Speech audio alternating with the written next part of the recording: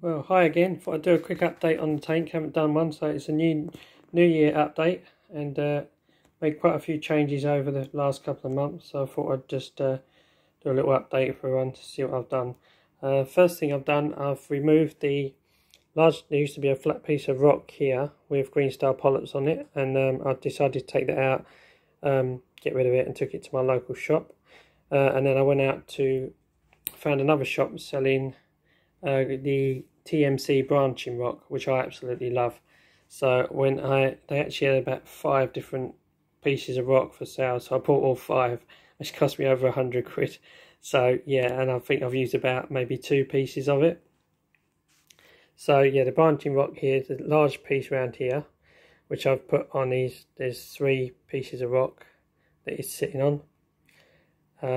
And then I went out and then I rescaped this side as well, made more of a cave going down inside and on top, and added a few bits more there. So yeah, really pleased with the scape.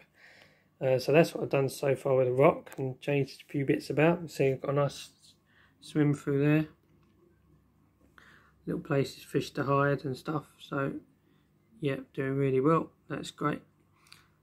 And under there, places, little holes, places to swim and hide.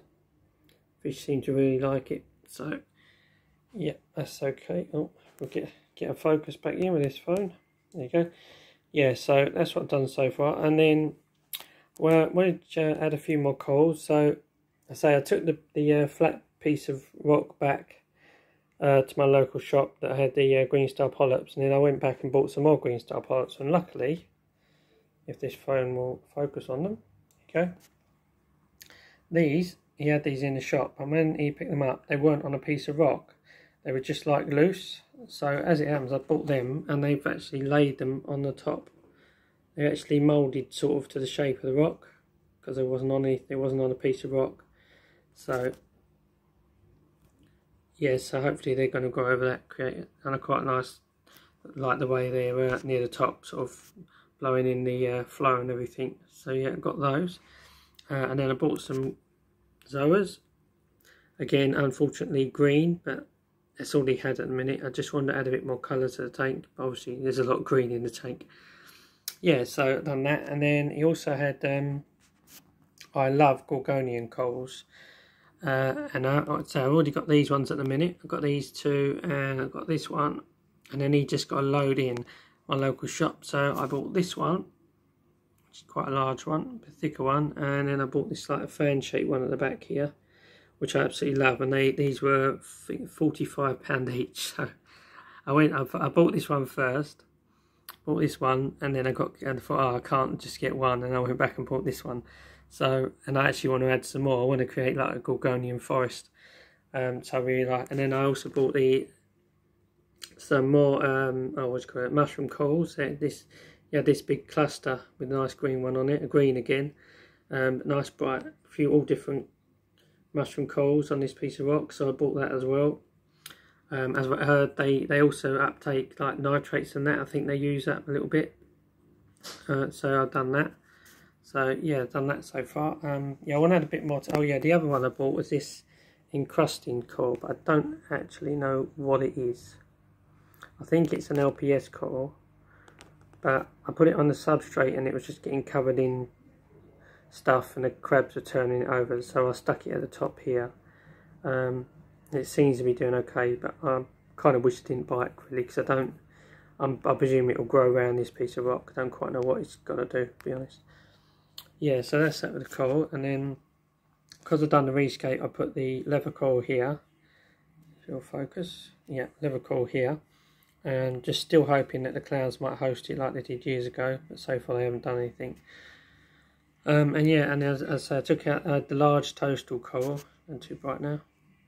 Large toadstool coral, which I got rid of because it was getting white spots and it was just taking too much space up. And I found this little guy growing down the back, so I put this one here. I'll focus on it. So I've got a new toadstool coral growing here. So I think that's it for the corals at the minute. If I ever get this phone to focus, yeah. So that's mainly coral set up at the minute. and change the escape. So yeah, really pleased. It tank's running really nicely. As you got hardly any, I don't think I've got any algae in it that I can see. Yeah, fish are all doing okay, no algae. I'm actually slightly concerned there's actually no algae now, because obviously I've got the tuxedo urchin. Don't know where he is at the minute. Got a tuxedo, oh there he is, got a tuxedo urchin, which I've had for quite a long time. Again, if this thing will focus, there he is. So I've got the tuxedo there, and I've also got the crab. Oh, we've gone blue now. Got the crabs, obviously, and snails. So I'm a bit concerned that there may not be enough like algae in that for them to eat in the tank now. But I've tried to target feed. Oh, this phone, this is still changing colour at the minute. Anyway, I've tried to target feed this urchin quite a few times now, and it don't work. He even stuck on the glass. He was climbing up the front glass, and I stuck some Easy Reef mastic around him, and he still just moved away from it. So I can't seem to get him to feed on anything, but he seems to be doing okay. Yeah, so that's that with the yeah. So the algae's all gone. That's a lot clearer. Fish are all okay. Firefish really pleased with. Seems to have really settled down in this tank. As you see, he's out swimming. He doesn't look stressed. Got a little hidey hole down the back. He's not hiding away. Just looks really happy in the tank. So this is the first time I've actually had some luck with a firefish. So yeah, really pleased with that. And a couple of corals I've lost. I lost the I did have quite a large another leather coral, which all I've got left of it is that tiny little bit, because I tried to move it, and I read about putting an elastic band around it on a piece of rock, which I'd done, and then I checked it about a week later, and as I moved the elastic band it just fell apart and loads of dust went into the tank. So I don't know whether I put it around too tight or something, but it just didn't. That's all that's left of it. It just didn't do well. And the most annoying thing is this piece of rock, this frag here. I had lovely clove polyps growing on it, and it was doing really well, and it kept, I had it in this little hole up here, and then it kept being knocked off, but it was still growing fine, and I had it on the substrate. It was really pretty, and then it receded a little bit one day, and the next day it's gone. But I don't know if something's eating it or what. I don't. It looks like to me like there's a sponge or something on that. I don't know if that's a sponge on there. Maybe the sponge has just consumed it. But literally overnight, the clove polyps have gone. So I'm gutted. I've been trying ages to get clove polyps and finally get some, and they just went. So I think somebody's eaten them, but they've gone. So yeah, I want to get some more clove polyps. Recordia's still doing okay. There's one there, which is, and I've got, and there's the large one, original one that I've had for years. You see. Decided to move under there. It's massive. So yeah, Recordia's doing great. So yeah, tank's doing really well. Still using the skimmer. Skimmer's still doing well. I clean this probably, if it will focus. Clean this probably once a month now, because I'm dosing nitrophos minus, and I'm getting quite a lot of slime build up. And I keep quite a few heard things saying about it being because I'm dosing too much, because I was doing 2 ml a day. But this skimmer is designed for I think 250 litres, and this tank's 125 litres, so it should be skimming more than enough. And I've got it low, see I've got it on quite a wet skim as well. So yeah, that's doing okay. But yeah, levels are about, nitrates have come down to about 40. They were really high, about 60. And phosphates a little bit higher, but not too bad. It's about 1.5. Yeah, but everything else is doing okay. And yeah, next thing I think they're doing is, I did put this dual filter box back in a couple of months ago, and it's done okay. It's done quite a good job. Obviously the tank looks a lot cleaner, but it does take a lot of space up, and I checked it a couple of weeks ago and pulled everything out, and it does hold quite a lot of waste. So I'm actually thinking of pulling it out and putting maybe a fluid or external filter on it, on this tank. I think someone else on here, Corey Willard, has got the same tank as me, and he's just about to do that. So he's going to pull it. I think he's going to take his internal filter out and put an external filter on it.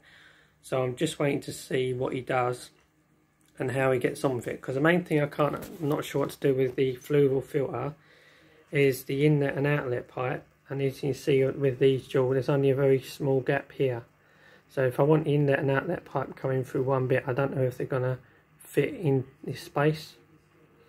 So I'm just intrigued to see how Corey Willard makes this work.